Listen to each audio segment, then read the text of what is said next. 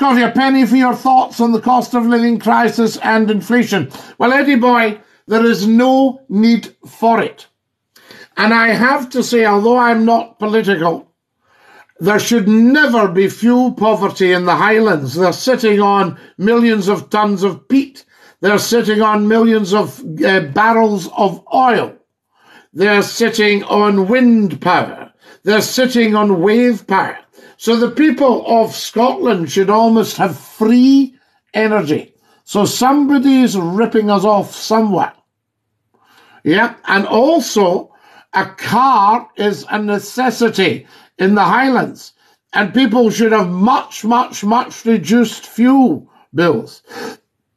Especially because in general the jobs in the Highlands are much poorer paid.